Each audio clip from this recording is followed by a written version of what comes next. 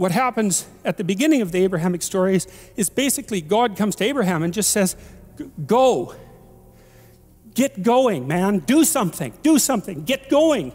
And you might think, well, where should I go? And God is somewhat vague about that. And where he sends Abraham, it's a real fixer-upper, man. It's like there's starvation there, and there's tyranny, and there's marital dissolution, and there's deceit. Like, it's just like where you live, you know? It's exactly the same thing.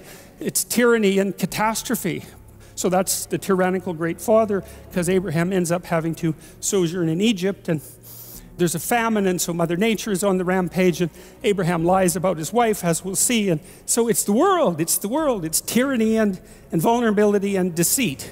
And yet God says, go, because if you do go, then you'll become a father of nations. And you think, well, again, that's pretty good news, although it's strange, because you'd expect that if God chose Abraham, then he'd send him immediately to the land of milk and honey, and that isn't what happens at all. It doesn't happen at all. And Abraham never gets there.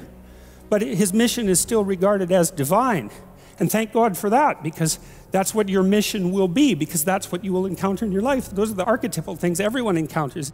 The tyranny of the social structure, and the rapaciousness of nature, and the deceitful quality of the human psyche. It's like, that's the world. Now, that's a negative view in some sense, but it's positive in the story, because what it basically says is something that's akin to the Sermon on the Mount, which is that if you're aligned with God, and you pay attention to the divine injunction, then you can operate in the midst of chaos and tyranny and deception and flourish.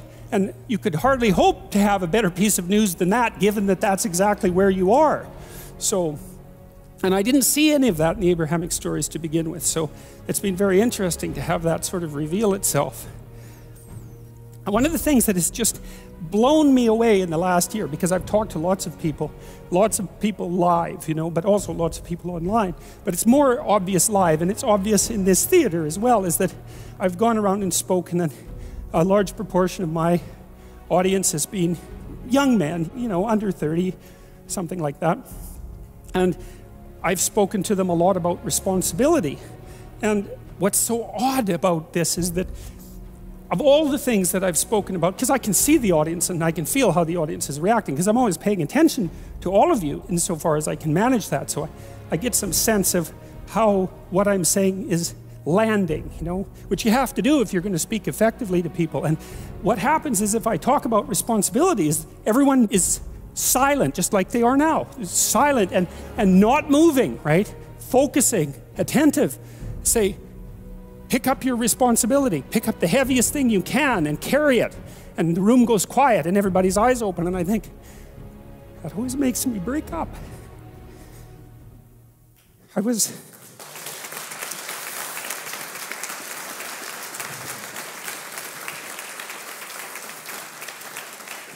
don't know why. I was speaking to an English journalist today who was going to write an article in Spectator magazine, and I was talking about this, and at the same point in the discussion, I had the same emotional reaction. I don't really understand it. I think it's something, there's something about it that's so crucial, because, you know, we've been fed this unending diet of rights and freedoms, and there's something about that that's so pathologically wrong, and people are starving for the antidote, and the antidote is truth and responsibility, right? And it isn't because that's what you should do in some I know better or someone knows better for you what you should do sense. It's that that's the secret to a meaningful life, and without a meaningful life, then all you have is suffering and nihilism and despair and all of that, and self-contempt, and that's not good. And it's necessary to stand up and take responsibility, and they all know that and are starving for that message. And the message is more that that's also a good thing, to stand up and take responsibility, because you're cursed so much now from when you're young with this notion that your active engagement with the world is part of what is destroying and undermining the planet and adding to the tyranny of the social systems. It's like, how about not so much of that, hey? Because it's too soul-deadening. It's anti-human right to the core. And my sense instead is that, you know, if you were able to reveal the best of yourself to you in the world, that you would be an overwhelming force for good, and that whatever errors might be made along the way would wash out in the works. And that's the other thing that you see in the Abrahamic stories, because Abraham is not a perfect person, by any stretch of the imagination. He's a real person, and he makes mistakes, but it doesn't matter. The overarching narrative is maintain your covenant with God, and despite your inadequacies, then not only will you prevail, but your descendants will prevail. It's like, great, that's really good news, you know? So it's been really something to see that in the stories. So that's responsibility. It's not just that Abraham is kinder, gentler, more intrepid, ethical, or a better debater than his ancestor Noah. Rather, both the Noah and Abraham stories are pieces of a development of an increasingly stronger stance of humans relative to the deity. Before the story is over, humans will become a good deal stronger and bolder than Abraham. See, what happens as the story progresses is that Abraham and Sarah are eventually granted a son, but it's way late in the story, and they're very, very old by the time it happens. And of course, you're not going to be a father of nations without having a child.